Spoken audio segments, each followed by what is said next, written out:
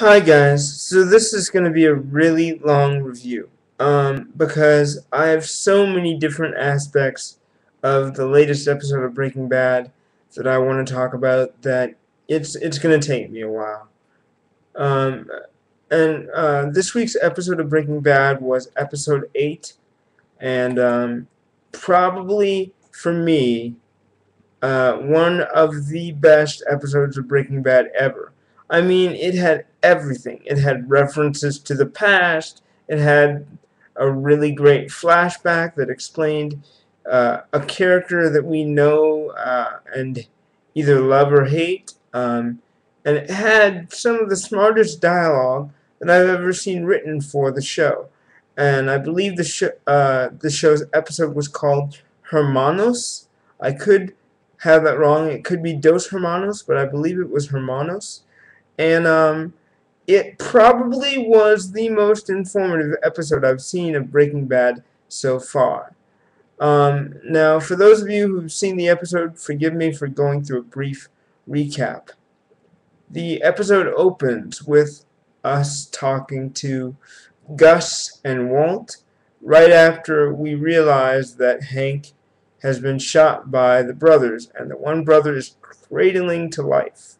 Um, and then, of course, we see that Mike goes in, syringes the other brother that's still alive, and he dies, and Gomez has that look on his face like, yeah, you go down, you piece of crap. You took away my friend, kind of a deal. He has that look on his face. Um, and that look tells us so much in that scene. And this is from a season ago. Remember, this isn't current time. This is from a season ago.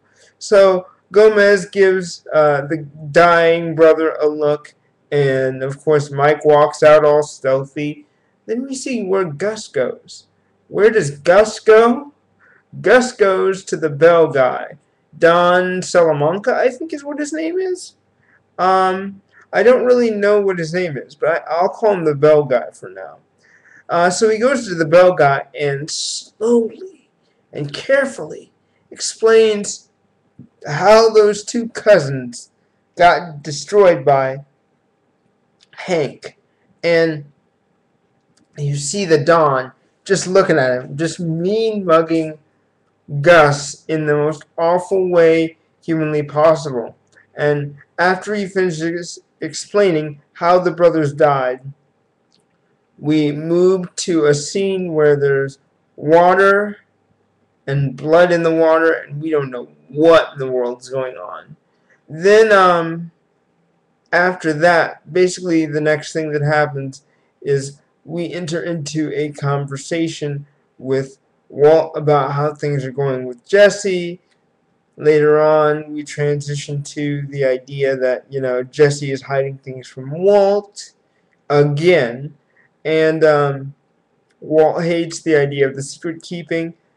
Also, we get this really superb scene from Hank where he's talking about how he believes that Gus is a drug lord, which we all know that he is correct. Gus is a distributor for drugs. So later on in the episode, we get Gus being called in by the DEA to be questioned about his fingerprints being in Gail Benneker's house. And I know what I was thinking when this happened, like, oh crap, are they actually going to catch Gus and get him arrested?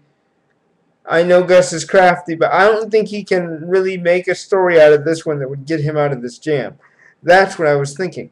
So, Gus goes in there and he says, well, I gave Gail Benneker a scholarship ages ago, and he came to me for money. And he says this all in a much craftier way than I'm alluding to right now, but he tells the DEA agents that he gave Benneker a scholarship, and that Benneker was after money, and after getting money in a get-rich-quick kind of way that probably would have involved drugs. And all the DEA agents in the room that are in the interview completely and totally buy it. But Hank has one last little interview question up his sleeve. And he's like, Mr. Frame, I haven't heard of you before 1989. Is that your real name? Is Gus Fring your real name? And he kind of sidesteps the question. Gus sidesteps the question and uh, says that, something was up with his past. Or I don't think he answers it at all, actually. I'll have to rewatch that. But in any case, Gus dodges the question. Then the DEA agents are still sitting at the table, and they discuss whether they believe Gus, which all of them do except for Hank. And then we see Gus in the elevator. And one of his fingers, is trembling like he almost got caught. And we know that Hank doesn't believe a word of what Gus has said about his past or about Gail Binnicker. So what does Gus decide to do? He decides to do the most unpredictable thing in the history of the show. He decides to enlist Walt to help him put a tracer on Gus's car at the Pollos Hermanos fast food chain while Gus is working. Gus is kind of unaware of this until Walt puts the tracker on Gus's car. Then Walt goes in, and there's Gus standing there, and he's like, would you like something to eat? What would you like?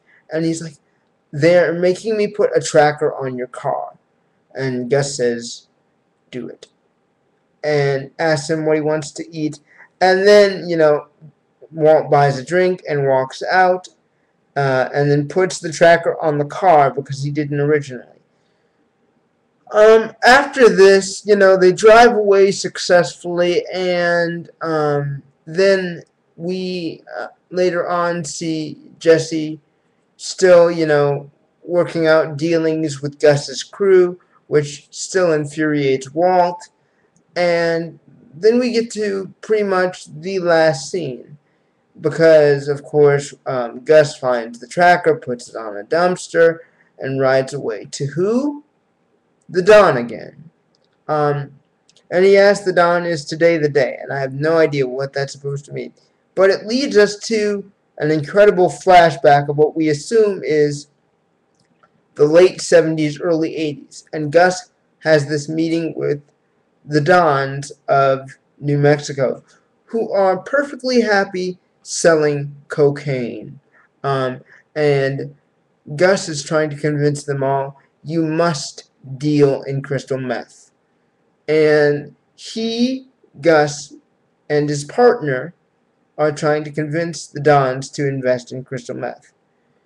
And the partner does a lot of talking up of Gus, and the situation's very, very tense, because I'm thinking, oh crap, both of these guys are going to get killed, or at least one of them is going to get killed, or maybe they'll both get injured. And eventually the partner talks so much that he gets shot directly in the head, and Gus is forced to watch it happen. And the Don guy, who we'll call the Bell guy again, basically forces his head down to look at his partner and says, the only reason why you're alive is because we know who you are. And Gus says, in the present day, that today is not the day, and walks out. And I'm just sitting there stunned, because now I know that the killing of the cousins was an act of revenge against the killing of his original partner from the 70s, and that he is trying to take that Don guy down despite knowing that that Don guy can't really do anything to hurt him. Now on to my overall review of this episode. I absolutely loved this episode. I thought it was one of the finest Breaking Bad has ever done. I keep saying that, but it's true. Breaking Bad, even if it gets slow, always surprises me around the 8th or the 9th episode. And today, or yesterday rather, was no exception. They really took their time telling us the story of Gus Fring. And that is something that not only I value, but it helped me understand why Gus is such a cold guy. It's not him meaning to be cold or ruthless. It's just that that experience shaped who he is. And we get to see it. We got to see the whole thing play out. And that's the beauty of good writing. You don't just flesh out your main character or your supporting character. You flesh out everybody so that everybody in the show has a purpose. That way you can take the story 6 different ways at any point in the season that you wish to and have it make sense. Today they fleshed out Gush Frame, and for that I'm very, very happy because I wanted to know what was up with this guy for a very long time.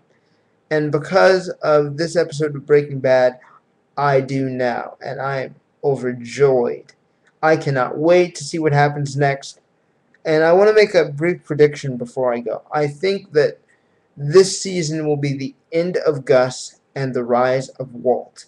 And that either Walt's adversary in the 5th season will be Jesse, Mike, the cleaner guy with the silencer, or there was one more. There was one. Oh, yes. It will either be Jesse, Mike, or Hank. Those will be the choices for his adversary in the 5th season.